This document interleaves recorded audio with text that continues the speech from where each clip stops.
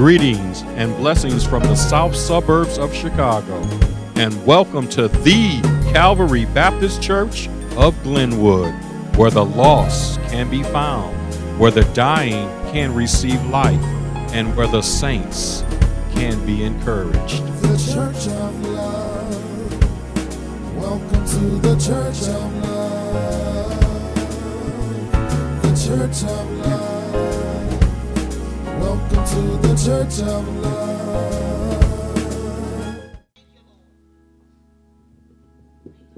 May all the people of God say amen and amen. On behalf of God the Father, God the Son, and God the Holy Spirit, I say to my fellow brothers and sisters within this great church of Calvary Baptist Church of Glenwood, good morning to you. And to all who are joining us throughout our nation, throughout the world. I may not know exactly all that you've been through since last Sunday. I may not know everything that you're going through right now. I do realize that someone somewhere is facing a prognosis or a diagnosis. Someone somewhere might have spent the past few days without electricity or power. Somebody somewhere has problems that they are worrying about, that they awakened with, and they are wondering how a solution will be brought about. But I can tell you this much. No matter what you have been going through, and no matter what you have gone through since last Sunday, for you to be watching this live stream right now, for you to be here right now, for you to be in this moment on the Sabbath day, it means no matter what you went through last Sunday, God brought you all the way through everything that you were going through. So we give him the glory. We give him the praise. We give him the credit. We give him the honor, for he is worthy of all praise. And so, on behalf of this great church family, on behalf of every ministry, on behalf of our great music ministry and media ministry, on behalf of our deacons ministry and our trustees ministry, on behalf of every member of Calvary Baptist Church of Glenwood, we say to all who are joining with us this morning, good morning, God bless you, and may the Lord receive all praise and all glory this morning, for he is good and he's worthy.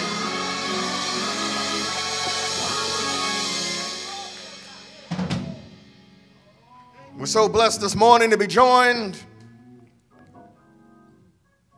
by members of our beautiful church family. So blessed to be in the presence this morning. We thank God for Pastor Willie Baker, who is present with us. And if you have your Bibles with you, if you would for a moment just journey with me to Paul's letter to the Galatians. And we shall be looking at chapter 2. If you are able to stand for the reading of God's word, we invite you to do so. We are in the second chapter of Paul's letter to the Galatians. I shall be reading verses 11 through 14 from the New Revised Standard Version of God's holy word. And the word of the Lord reads, "But when Cephas, who was Peter, came to Antioch, I opposed him to his face, because he stood self-condemned, for until certain people came from James, he used to eat with the Gentiles. But after they came, he drew back and kept himself separate for fear of the circumcision faction. And the other Jews joined him in this hypocrisy, so that even Barnabas was led astray by their hypocrisy. But when I saw that they were not acting consistently with the truth of the gospel, I said to Cephas before them all, if you, though a Jew, live like a Gentile and not like a Jew, how can you compel the Gentiles to live like Jews? You may be seated in the presence of the Lord. I want to preach from the title, and you may be familiar with this language if you know anything about the beautiful game of basketball. We often call the number one guard the point guard. And then we call the 5 position, which is the center, the post. So I would like to preach from the title this morning, The Point and the Post. The point and the post. Merciful God, as we now journey into this, the truth of your word, we pray that just as the Apostle Paul spoke of the truth of the gospel, that the truth of the gospel shall be fully applied to our hearts right now at this moment. Lord, may your servant be ever invisible before your people, that your word shall be fully visible. May it strengthen us and fill us. And Lord, we pray at this moment that these verses of this chapter, of this letter to the Galatians, shall be fully applied to our lives and to our hearts. This we humbly request in the almighty name of our Lord and our Savior and our Redeemer, Jesus Christ. And may all of God's people say amen and amen. Beloved, a community of faith is not like any other community. A community of faith neither possesses material in the form of something physical or something that can be counted. A community of faith possesses no material interest, as does a business. That is, it provides no traditional goods or services. To this point, the Internal Revenue Service even gives 2 different definitions for a church versus a religious organization. A religious organization can provide some type of good or service. It may be of a religious nature, but a religious organization is just that. It is an organization. The Internal Revenue Service says that a church or a place of worship provides intangible spiritual value. Intangible. That's something neither quantified nor qualified. That is something you cannot immediately or readily put your hands on. It's something you cannot touch. It is something that you cannot place into any category or genre. It is intangible. Anyone familiar with athletics knows that many times when evaluating an athlete, they will say, here are all of the things we can count, how fast the athlete can run or throw. But then they say we are looking for the intangibles. We're looking for the things that we cannot put into words. It is a certain something that the French call a certain je ne sais quoi. It means you can't put it into words, but you know it's there. You don't exactly know how to define it, but it's a something that is there.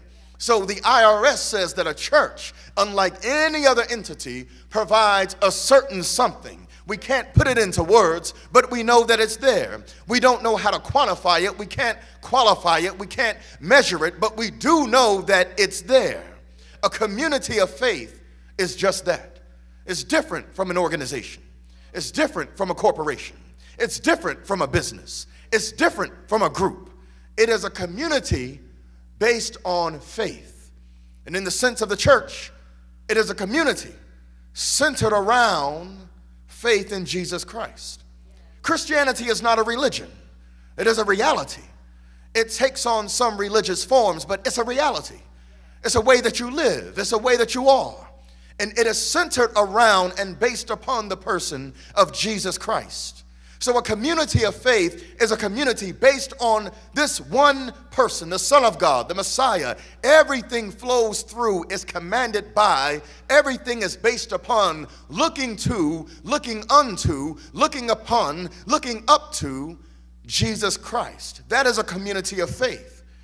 And when our world finally recovers from the year 2020, when our society finally begins to recover from the violence and the brutality, when our society finally begins to recover from the events of this year, when we finally recover from the pandemic, when we finally recover from all of the protests, the riots, and the violence, when we recover from the storms and the debris and power outages and disarray, when we begin to recover from reorganizing our school systems and colleges and universities and doing business differently, when we finally begin to recover, faith communities will have to be just that, faith communities.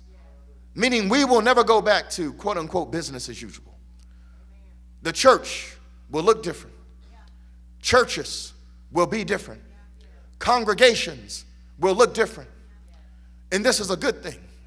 That in the 21st century, we will go back to first century ministry. Just doing ministry. Being a faith community. When this world finally recovers, and it's going to take some time, we will find that country club Christianity will be dead.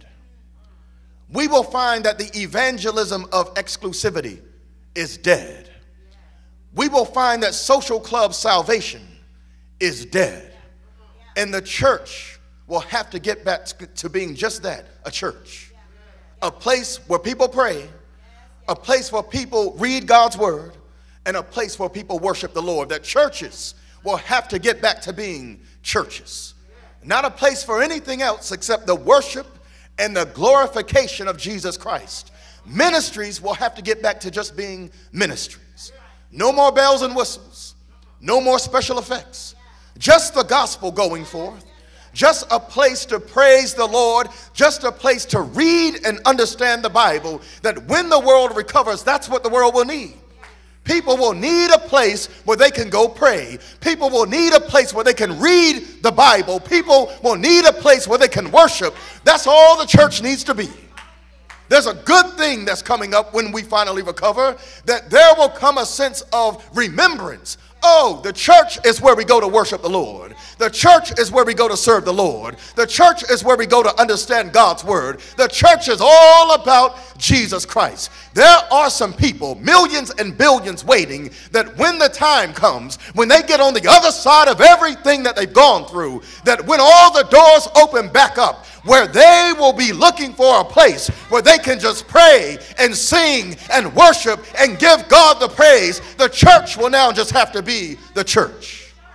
Ministry will be all about ministry.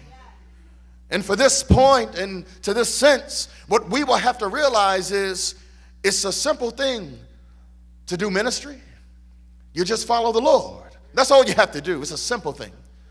You just look to him. You ask his permission before you do anything or say anything. Before you go anywhere, you stay on bended knee even when you're walking around. You stay in constant conversation with the Lord. It's a simple thing. And there comes a time where for every believer, for every Christian, there comes a time when we must know our own calling. Every Christian is called to something. Every Christian is called to do something. Every believer is called to a purpose. There comes a time when we all have to know for ourselves our own calling. There comes a time when we have to know our own calling in relationship to the callings around us. There comes a time when we must know our own purpose in relationship to the purposes around us. There comes a time when we must know who we are and who we are not. And there comes a time when we must simply do what God wants us to do. And we must do what God wants us to do, whether we want to do it or not. We must do what God wants us to do because he said so. A life with the Lord is a life of obedience. We must do what God wants us to do even when it's painful, even when it's embarrassing, even when it's dangerous, even when it's uncomfortable, even if it should cost us our lives. That's what we're called to do. To be obedient, even unto death. To do what the Lord tells us to do. To do what the Lord requires. And knowing our mission, knowing our calling, knowing and clearly understanding our purpose in relationship to the other missions around us is like being on the basketball court. You see, you need 5 on the floor, but all 5 don't do the same thing. I'm talking about the fundamentals of basketball. I'm not talking about these new age centers who are so diverse that they can play power forward and might play the 1 and the 5. I'm not talking about Giannis Antetokounmpo, brothers who are 6'10 and 6'11 who might pull up and shoot a 3. I'm talking about the fundamentals. You see, I've had the joy as a father. Over the past few months, I've begun introducing my daughter to the beautiful game of basketball. And by the time she reaches the age of 3, I'll introduce her to the sweet science of boxing and the wonderful game of football. But right now, I'm starting her off with the beautiful game of basketball. And in teaching her, before I teach her about the more alluring highlights, before I teach her about dunking and driving to the basket, I'm teaching her the fundamentals of the game, about the point guard and the role of the 1. And sometimes you might have a 2 guard. And then traditionally you have 2 forwards. Sometimes one might be called a power forward. And traditionally in the fundamentals you have the big man or the big woman who you call the center, the 5. Somebody whose job it is on defense to guard the basket, to grab the rebounds, to keep people out of the paint. And then on offense to make sure they don't get a 3-second violation by getting to the goal and by boxing up and by boxing out the other defender. And sometimes fundamentally they would even hold their hand up and call for the ball. I'm talking about the Alonzo Mournings of the world. I'm talking about the Patrick Ewings. I'm talking about the traditional big man who could get into the paint and get on the box and then would hold out their hand and call for the pass. I'm talking about Hakeem Olajuwon playing for the University of Houston, where you already knew what the play was going to be. Clyde Drexler would bring the ball down the court and give it to Olajuwon, and there was nothing the other team could do about it. That was the more traditional 5-on-5. And in teaching her about that, I had to get back to explaining the role of the point and the post. You see, traditionally, the point guard would bring the ball down court. And even before teaching her about things like a 2-3 zone and teaching her about a zone defense and the difference between man-to-man or woman-to-woman defense and zone defense, I had to teach her about something as simple as the ball being checked in and bringing the ball down court. And traditionally, I'm going back to that Dean Smith style of basketball, that Coach K, Bobby Knight style of basketball, but especially Dean Smith. Sometimes the 1 guard would hold up fingers in order to show a play to the other 4 players. It was all about the play that the coach had drawn up. It was all about all 5 players understanding their role on the floor. So the forward didn't try to do the job of the center, and the center didn't try to do the job of the 1 guard, and the 2 guard didn't try to do the job of the 1 guard. Sometimes the 2 guard was a good spot-up shooter, so they knew it wasn't their job to drive to the basket. Sometimes you had a 1 guard who might distribute the ball but then get into the perimeter and take the shot. But they all understood their role. And when all 5 understood their role, they may not have always been friends off the court, but on the court there was a respect and an appreciation and a clear understanding of who did what. And they could work together.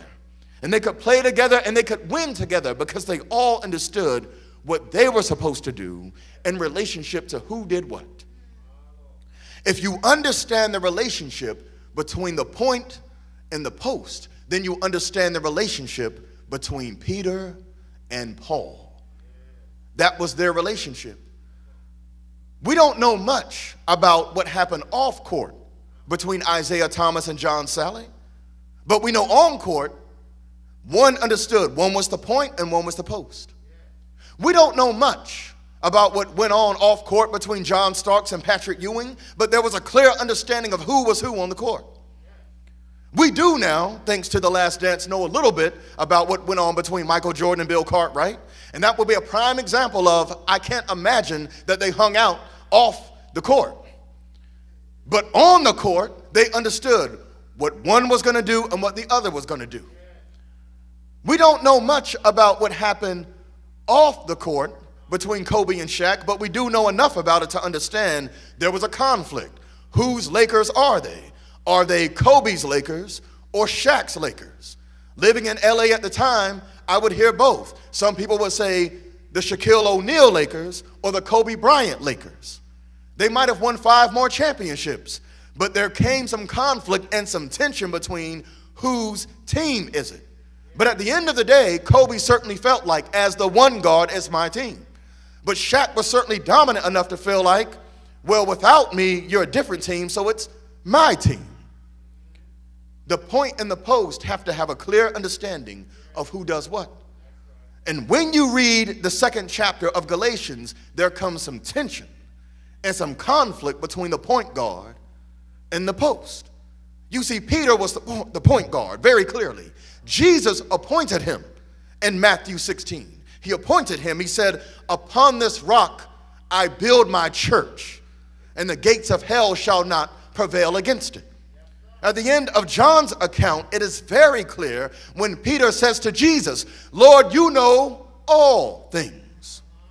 Jesus appoints Peter to go into the city, to lead the other remaining disciples, the remaining 10, and to replace Judas. And he says, wait to be clothed with power from on high.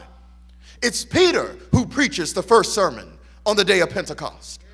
Peter was clearly appointed as the leader.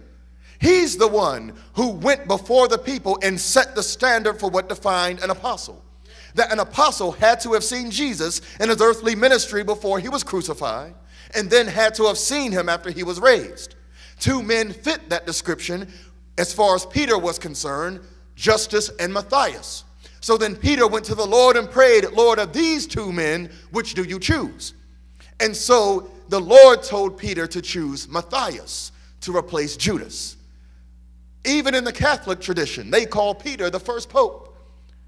Even the kings of the United Kingdom over in England and Scotland and Northern Ireland and Wales, they call their throne the Rock of St. Peter. Peter, who also goes by the name Cephas, the Aramaic word which means rock, a translation of Peter, which comes from the Greek Petros, where we get the word petrified. It's understood Peter was the rock. He was the foundation. So as far as he was concerned, it was his team. That Jesus, the coach, gave him the team. That he was the floor general. And that for a very long time, he was playing against a team called the Sanhedrin, which was led by another point guard named Paul. But then Paul's agent called up the general manager of the church, and he got traded. And now he was playing for the church. But since the one position was already taken, then Paul, being of enough stature, took the 5 position and understood that now he would play the post. But there came this tension that there were some on the team who said, well, Paul, though he's at the post, for a little while, he was a point guard. He can play both positions. But Paul was happy to say, I will play center now. And Peter will play the one position. So with that, there came a meeting in Jerusalem. And Luke describes this meeting in the 15th chapter, verses 1 through 29 in the Acts of the Apostles. There came the council at Jerusalem. And at this council, there had to be a decision what was to be done concerning how Gentiles would join the faith. And so Peter was of the position that Gentiles should be circumcised. That since the 17th chapter of Genesis calls for circumcision, that Gentiles should be circumcised. Paul was so opposed to this that one of his partners, Titus, was being pressured by a group called the Judaizers who wanted to circumcise him, a grown man. And Paul escaped with Titus and would not allow Titus to be subject to the Judaizers. So in Jerusalem at the council, it was decided that Gentiles would not have to be circumcised, but they would have to refrain from eating unclean things. And Peter would go to the Jewish believers and preach to the Jews. And then Paul would preach to the Gentiles. They would play 2 different positions, playing for the same team, playing for the same coach. But Peter would stay in Jerusalem and primarily work in Judea. And Paul would go beyond Samaria to Asia Minor. He would go to Iconium and Lystra. He would go to Ephesus. He would go to Macedonia. And as we see here, he goes to Galatia. And he finds that the Galatians are still dealing with this conflict that he thought had been settled. And this tension between Peter and Paul takes this form in which Peter was sending people behind Paul to unteach whatever Paul was preaching. And so Peter was making the matter worse because it had been settled. What upset Paul was he knew that he met with Peter and the group. And this was not his first time meeting with Peter in Jerusalem. He went to Jerusalem twice. Before he went with the council, even Paul tells the Galatians in the first chapter of this letter, I spent 15 days just with Peter and James, so they would know my position on the Gentiles. Then later he went back and sat down with Peter and with everyone and brought Barnabas with him so that there would be clarity between the 1 and the 5 position on the court, so that everyone would understand the play they were going to run. And yet, in this second chapter, Paul finds out that Peter has been speaking with 2 faces. In fact, he calls him a hypocrite. The word actor in Greek, it means 2 faces. That he's been saying one thing with one face and then putting on another face to say something else. So Paul, who was very much a face-to-face person, says, but when Cephas, who was Peter, came to Antioch. So by this point, Paul and Barnabas, along with Titus and Timothy and John Mark and Silas, they had gone to Antioch. And Peter came behind them. And when he did, Paul sees this opportunity to say to Peter, you've been saying something very different from what you said in Jerusalem when we met. And he's now telling the Galatians in this letter, I addressed Peter to his face. He says, but when Cephas, who was Peter, came to Antioch, I opposed him to his face. Not that he opposed him even in written letter. Meaning, Paul has some MC Hammer in him. What I mean by that is, MC Hammer was known for going to see people face to face. MC Hammer was not of a social media generation. He wouldn't go back and forth with anybody. There was once a rapper by the name of Redman who at the age of 19 had made a comment about MC Hammer's mother. MC Hammer was not a battle rapper. MC Hammer didn't care about his lyrics. MC Hammer was from Oakland. He was from the Bay Area. He believed in man-to-man conversations. So Redman said that one day he was at MTV Studios about to record something and go on camera and do an interview on a show called Yo MTV Raps. And because MC Hammer knew that Redman was there, Redman all of a sudden said, I looked up and I saw MC Hammer with about 50 guys, and these guys were not backup dancers. I could look at them and tell these were not guys who were too legit to quit. These were guys who were shoot first, ask later. He said, I'm from the streets. These were street guys. And MC Hammer brought 50 guys, and he pulled me aside, and he said, listen here, you a young boy. I'm 26, you're 19. So you don't know any better. So I'm going to tell you one time, because the next time I'm not going to tell you. You can say anything about me that you want. You can talk about my baggy pants. You can talk about the way I dance. You can talk about my music. That's fine. Talk about me all you want. But I'm going to tell you one time, don't you ever talk about my mama. He said, now, man to man, when you talk about a man's mama, he said, I'm going to let you know. I brought a few people with me, but I put some money on the street. $50,000 if you ever say anything about my mama. And he said, I let the whole Bay Area know. Don't even come back to the Bay Area. If you ever think about talking about my mama, don't come back to LA. Don't you ever talk about my mama. He said, my mama put food on my table. She put clothes on my back. My mama kept me in church. My mama's a saint. My mama's a loving woman. Don't you ever talk about my mama.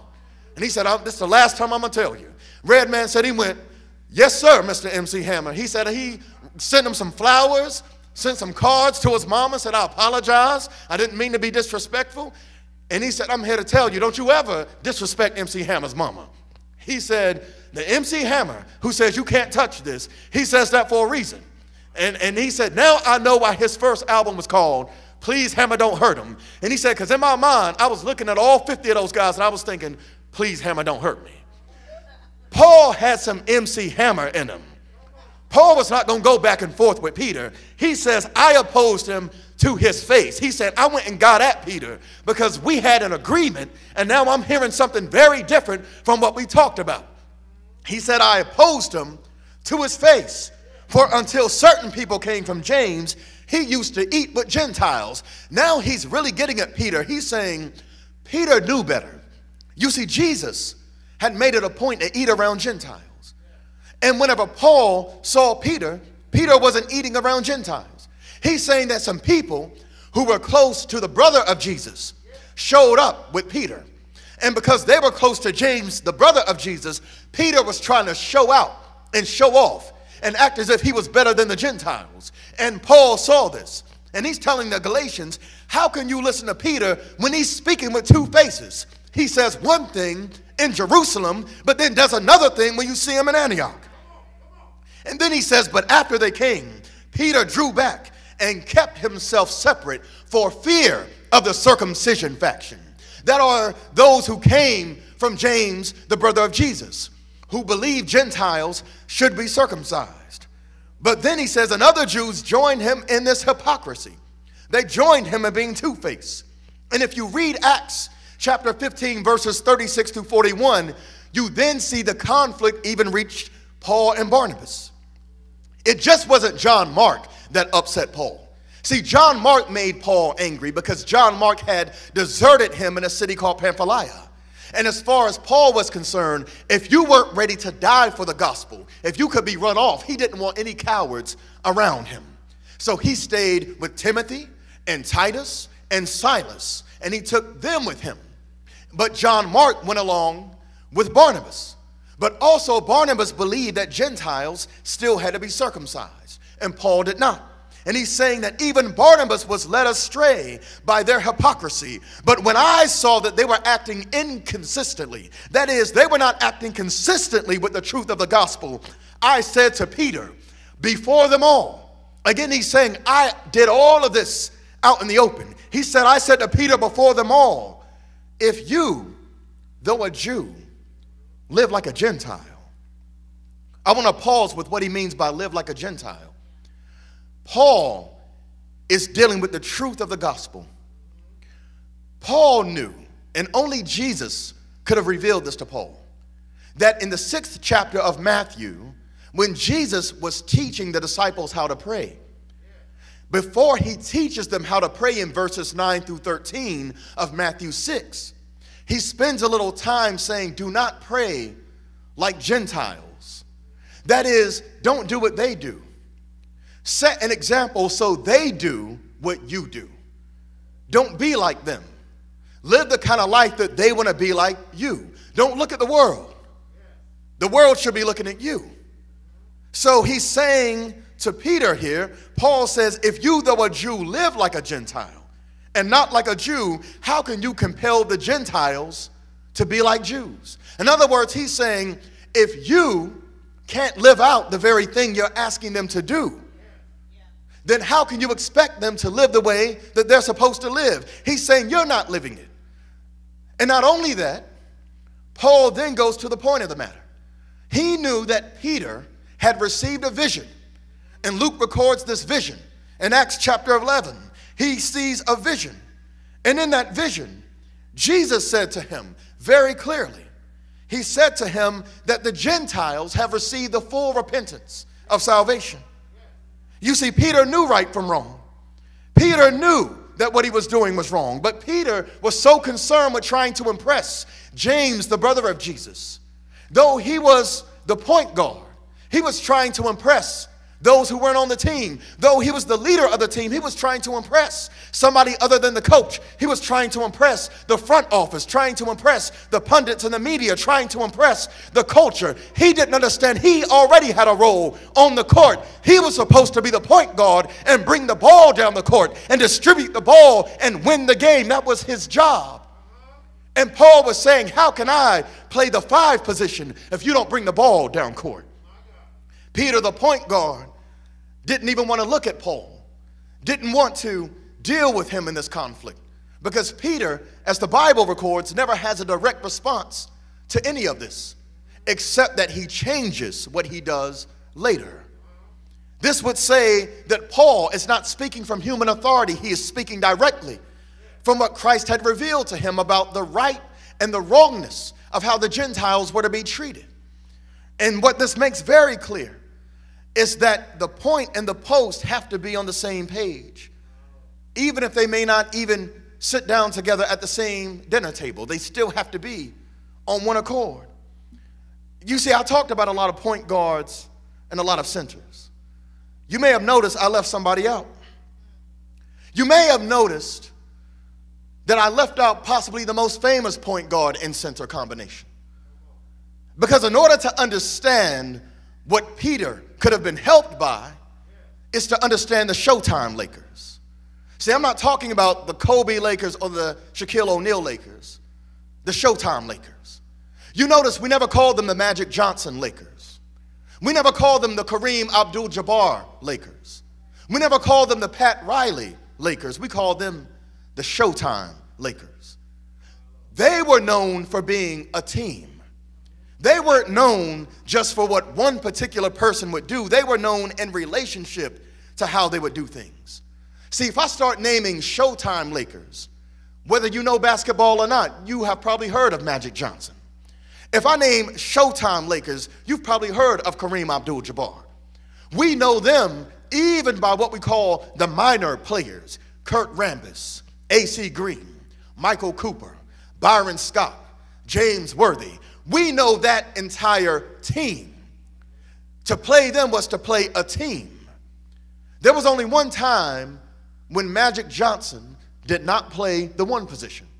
It's when Kareem Abdul-Jabbar got injured in the finals, and then Magic Johnson, who played center in high school, played center in that game because he could.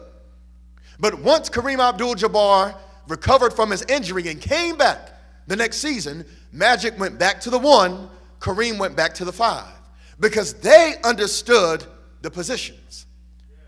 But they were very different off the court. Off the court, it's not to say that they weren't friends, but they lived very different lives. They moved a little differently. Having lived in the city for a little while, when I was there, Magic Johnson is kind of the unofficial mayor of Los Angeles. He's the person that everybody loves in the city. He's created not hundreds, thousands of jobs, launched thousands of careers, a philanthropist. Some of us know about Magic Johnson Theaters, but he has his own chain of TGI Fridays, his own. Even the logo was different. They're called Magic Johnson TGI Fridays, where the whole theme of the TGI Fridays is Magic Johnson's career. Has his own chain with the requirement that a certain number of employees be hired out of South Central, out of South Los Angeles, out of Inglewood. Magic Johnson worked with Coca-Cola to give scholarships through something called A Midsummer's Magic, where he would just sort of laud and give overwhelmingly to anybody in need. But Magic Johnson, during his heyday, also enjoyed, let's just say, his social life. He was known for parties. He'd party before the game, after the game, probably thinking about a party during the game. Now, he got the job done, but he was very sociable, very likable. Kareem was likable, but it was a different kind of likable. Kareem was always missing from the parties. It was said you were not going to see him at the party before the game or after the game. You weren't going to see him in the club. You might catch him praying to the east, depending on the time of day, because he was and is a devout Muslim. Even when they ate, he wasn't going to consume pork or anything that would violate his dietary restrictions under his religion. If there was a matter of civil rights or unrest, he was going to be the first to speak out about it. You know, he should have been on the Olympic team. Easily could have been as Lou Alcindor, not as Kareem Abdul-Jabbar, because he found himself politically unacceptable to the politically correct. You know, he just got a statue in front of the Staples Center. Just got one. Should have already had one. Do you know, when you look at the numbers, most people don't know Kareem Abdul-Jabbar scored far more points over the course of his career than Michael Jordan did. Far more rebounds, far more assists. That if you just look at the numbers purely, the stats say Kareem Abdul-Jabbar is actually the greatest player. But we don't think about him in that way because of the way he lived. So he and Magic had very different lives. But on the court, there was an understanding of the 1 and the 5. Magic Johnson was most famous for the way that he would pass the ball. And he had a famous pass called the no-look pass, where he wouldn't look at the court.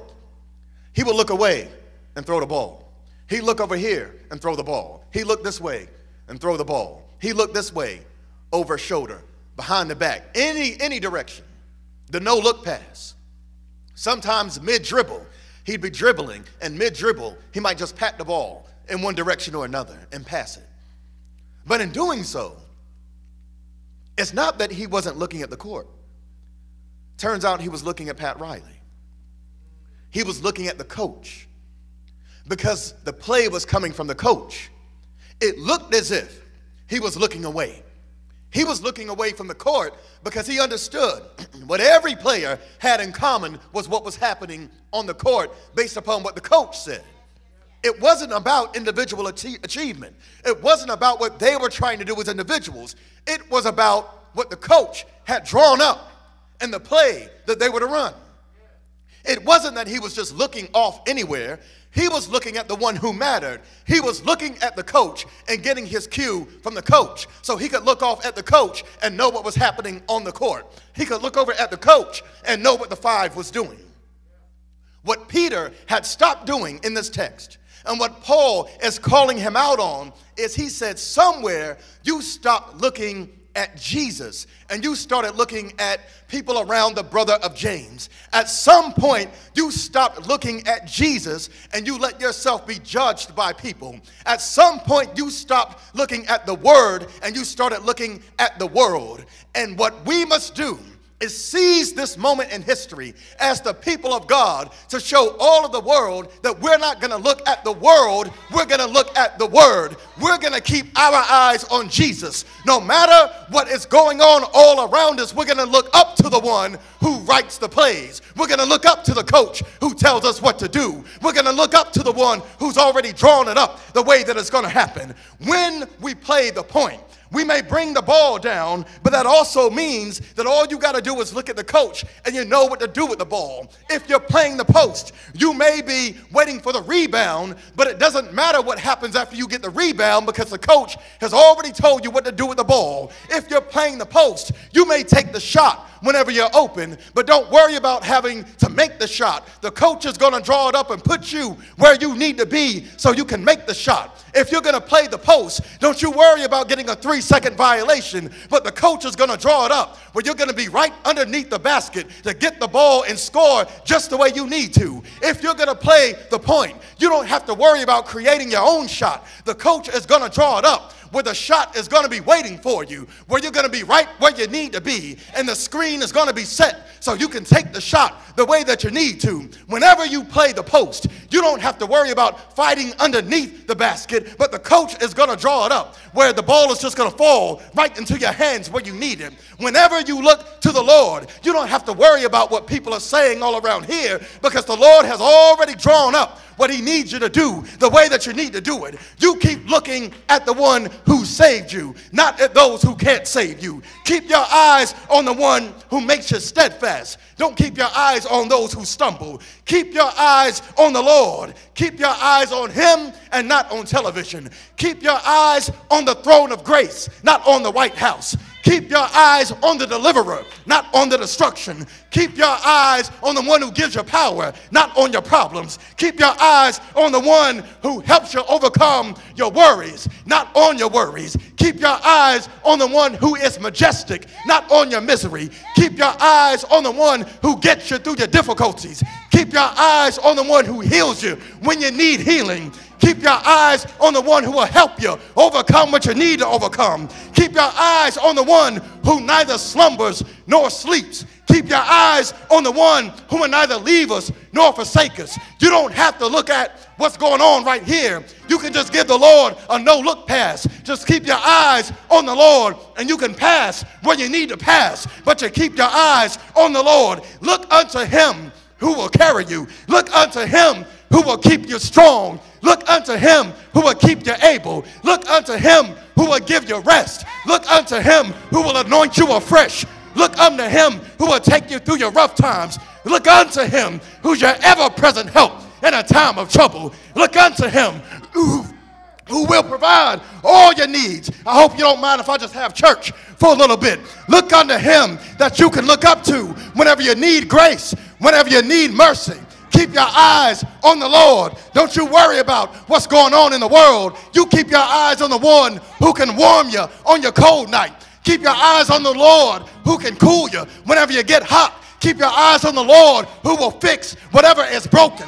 Keep your eyes on the Lord who will strengthen you whenever you're struggling. Keep your eyes on the Lord who will be with you even until the end of the world. Keep your eyes on the Lord who will always uplift you, always build you up, always guide you through, always carry you over. Keep your eyes on the Lord. Give him all the praise. Keep your eyes on the Lord. Give him all the glory. Keep your eyes on the Lord. Testify in the morning. Testify in the noon. Testify in the evening. Testify.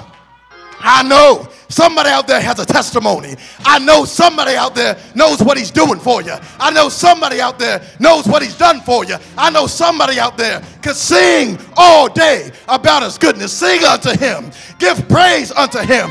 Worship him. Glorify him. Lift him up. Give his name a mighty word. Give his name all the praise. Be thankful unto him and bless his holy name. For the Lord is good. His mercy is everlasting. His grace is unending. His peace is unknowable. His wisdom is perfect. His love is forever and forever and forever and forever. I know somebody out there knows what he did for your family. Somebody out there knows what he's doing in your life. Somebody out there knows where he brought you from. Somebody out there knows that he's too good to put into words. Somebody out there knows that he will never leave you. He will never leave you. No matter what you're going through, he's going to bring you through it. No matter what you're dealing with, he's going to bring you through it. No matter how hard it gets, he will bring you through it. No matter how rough it seems, he will bring you through it. No matter what you're dealing with, the Lord is good. His mercy is everlasting. His truth endureth to all generations, to all households, to all lives, to every man, to every woman, to every child, to every heart, to every soul. The Lord is good. His mercy is everlasting. His truth endureth